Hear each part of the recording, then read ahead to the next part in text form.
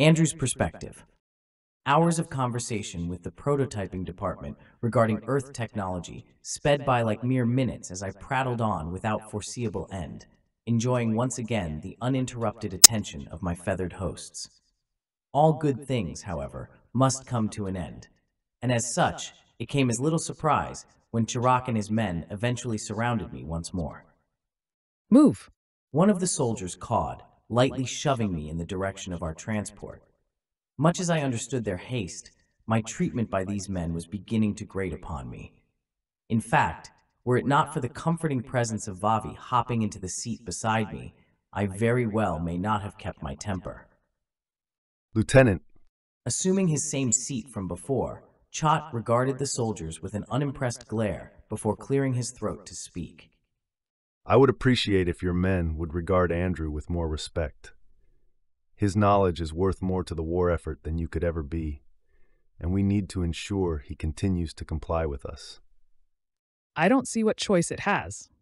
Chirac shrugged matter-of-factly. I'm just trying to preserve valuable equipment, Chot. I thought you'd appreciate it. Now that's just low. Another voice called out. Turning around to face the door through which I had been encouraged to enter, I was surprised to discover Teague the Redscale stepping inside.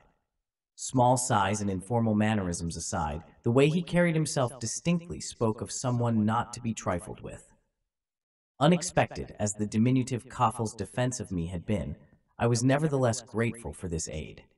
With his dissenting voice joined together with those of Vavi and Chot, the belligerent lieutenant was quickly silenced beneath their complaints. In truth, what really bothered me about this conversation was not that he was rude, but rather that he was right. Though for now I was a remarkably well-treated prisoner, the fact yet remained that I was a prisoner. Any and all rights I held could be revoked at any time by someone with sufficient clearance. Part of me was curious what my fate here may have been were I discovered in a more peaceful time. Perhaps my existence would be a less classified matter then. Regardless, such speculation was ultimately pointless.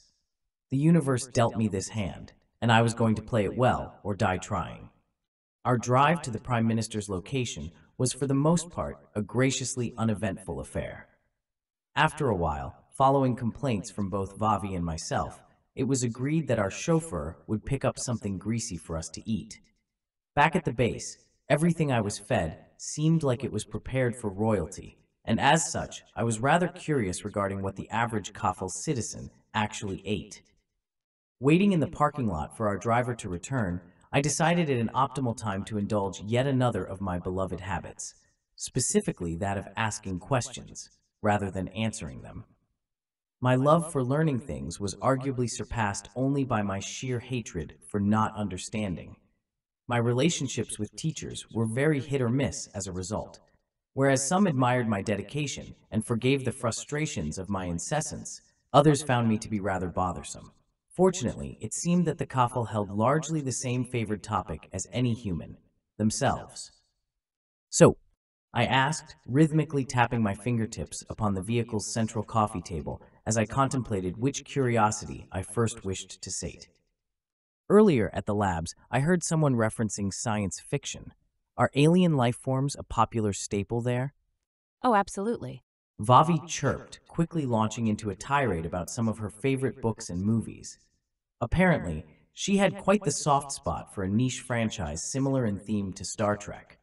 It was rather sweet to hear her speaking so passionately about something more casual than scientific. No sooner had my dear friend finally stopped to catch her breath than did Chirac once again pipe up. I prefer the Void Star series.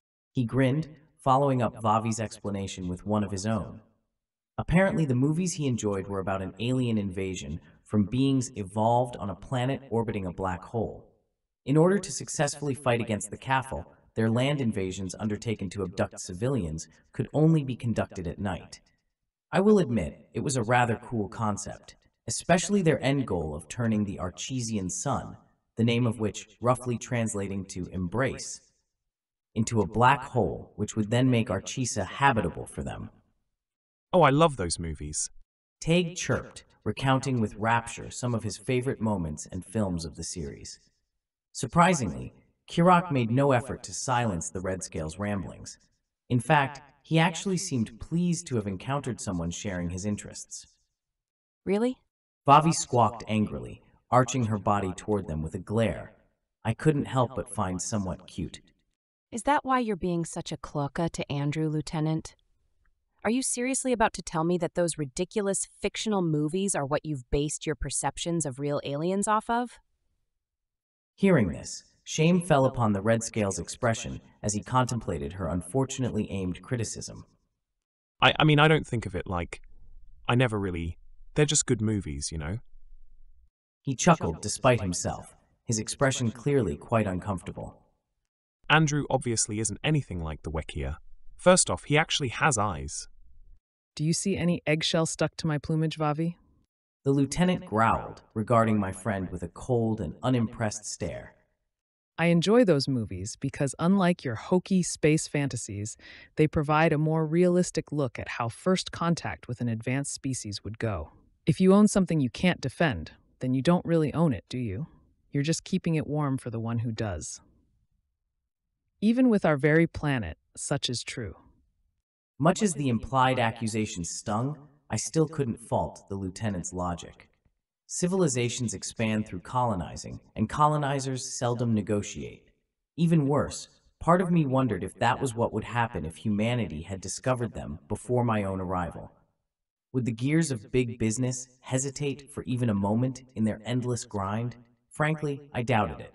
My hope, however, was that our governments would allow no such exploitation of these aliens. That being said, I had no intention of leaving the Kafal entirely at their mercy. You don't need to lash out on my behalf, Vavi. I sighed, gently placing a hand upon her shoulder and slowly leaning the Kafal back against her seat. I'm actually rather glad Kirak doubts me. Someone has to. What about back on Earth? Tag questioned, momentarily leaving me confused as to his query before finally continuing to clarify. Do you humans have media about aliens? Of course we do. I answered matter-of-factly. We humans have depicted aliens as everything from invaders to allies.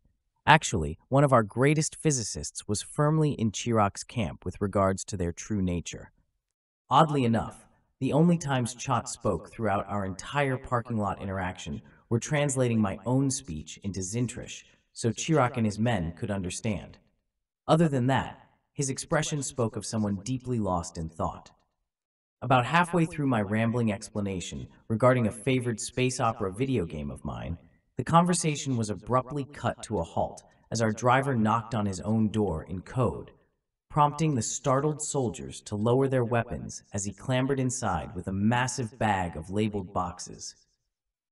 Nobody really told me their fucking order, so I just grabbed 2 of everything. He explained, randomly tossing out the boxes to us. The scent of Zintril's fast food was certainly odd, but by no means would I call it unpleasant. Chitin chips.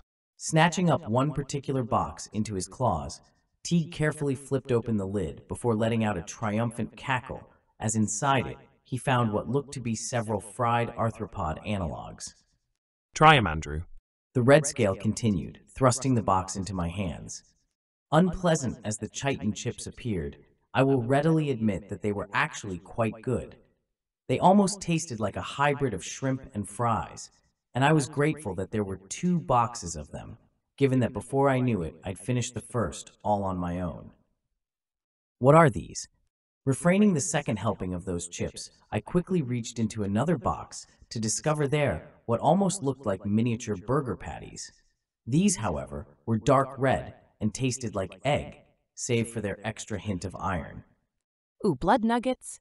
She cooed, extending out her claw, and upon my nod of approval, snatching one up to place into her gullet. They're made from the blood of our domestic cattle, the Agors. They're massive borthenons that evolved away most of their pain response to avoid the nerve-hijacking venom of their natural predators.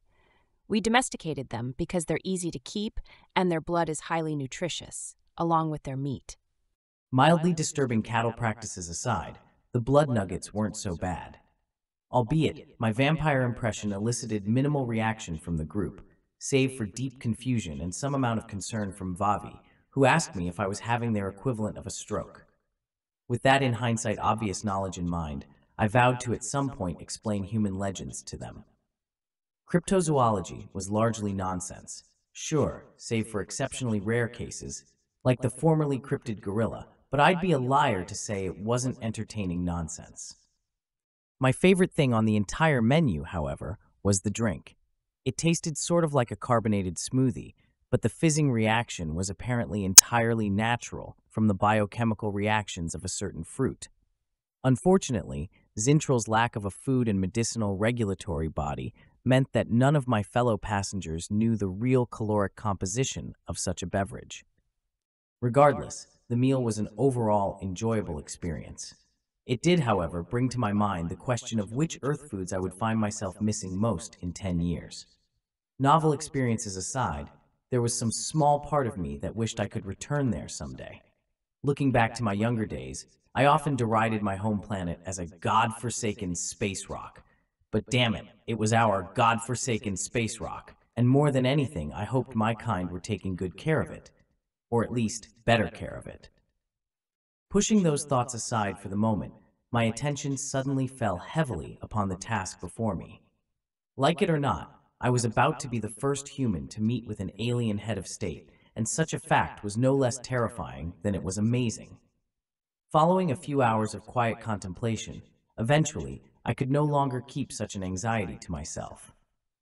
"Chot," I called, waking my translator from his mid-journey slumber with the lightest possible flick to the shoulder I could muster. On what?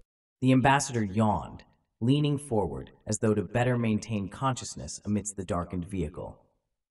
Judging by the clock on our driver's dashboard, it was the middle of the night.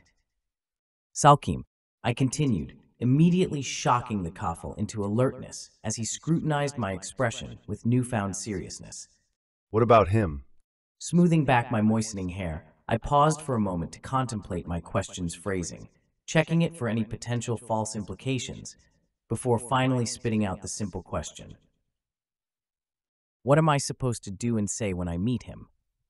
The sudden sensation of Vavi's unconscious head bobbing down onto my shoulders startled me slightly, as amidst the newfound tension, Chot replied. "I'd rather not lead you astray." He began, fiddling anxiously with his arm feathers, as though contemplating his own next words. "Andrew, I know you'll know what to say, and I trust that when the time is right, your actions will reflect you as what we all know you are, our last hope, but a hope nonetheless." Thank you for watching. Like, share, and subscribe for more original content. New chapters and standalone stories uploaded weekly.